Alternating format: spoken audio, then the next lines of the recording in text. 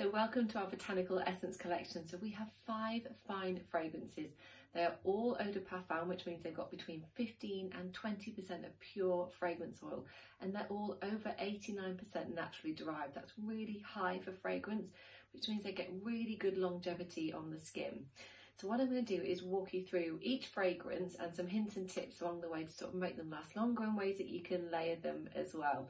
So hopefully this will help you be able to decide if you're maybe choosing a new fragrance or if you haven't tried one of them before. So first up is number 1. So this is a beautiful citrus. For me, this is summer in a bottle. It's that blast of sunshine when you need it the most. So when we're talking about citrus here, this is almost like a trip to the Med. We've got really lovely citrusy top notes of mandarin and bergamot, a heart of rose, and then a really lovely fresh base of vetiver in there. Now, when we talk about layering, if you've worn any of the other ones before, or you're going to sort of think about being able to create your own bespoke fragrance, it's a lovely one to be able to layer over these if you want to add a little bit of sunshine sparkle to any of the fragrances. The second one is Botanical Essence number 9. Now this is a chypre fragrance, which means it's a combination of woods and green. So if you imagine the forest after the rain, is I think perfectly describes this one. It's enchanting, it's captivating, it's one of those fragrances that you want to keep on smelling. So in here you've got blackcurrant bud at the top, so you've got that really lovely sort of fresh fruity scent. But again, you've got a heart of rose, and you've got really lovely base of patchouli in here, so you've got that really rounded sort of seductive fragrance. Now next up is number 15. Now this is actually our Fifi award winner, which means it's like winning an Oscar for a fragrance basically.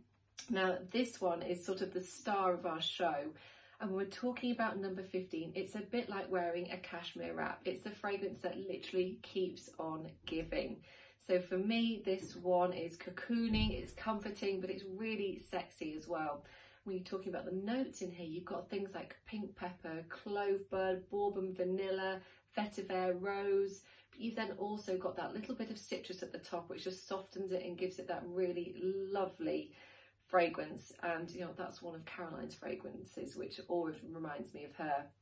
Next up, we've got number 20. Now, this is a sparkling rose garden in a bottle. It was to celebrate 20 years of Earle, and it's really about bringing rose to the forefront. So actually all of our fragrances contain rose in the heart, but this is when it really comes to sort of the centre stage. Now, when we're talking about floral fragrances, both of our florals, this one and number 100, are modern. They are clean, they're fresh, they're not sort of heady and powdery. But within this one, for me, it's a bit like popping some pink champagne and having it out in the garden in the sunshine. You've got rose water in there, you've got a heart of rose, but again, you're topped with really soft, citrusy top notes and a woody base in there as well. So it's a really lovely rose but modern fragrance. And last but definitely not least is our classic floral fragrance. So this one is a bit like walking into a British florist shop and scooping up all of the flowers and just that sort of everlasting bouquet. It was to celebrate 100 years of the Chelsea Flower Show, so it really is a floral celebration.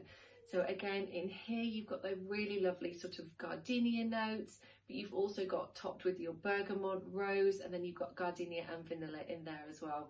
Now, when we're talking about making them last a bit longer, fragrances will naturally last longer on hydrated skin.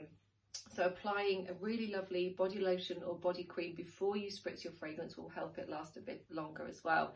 I'm going to show you a quick layer because this is one of my favourites. So this is 15, so I'm going to do a spritz of this one.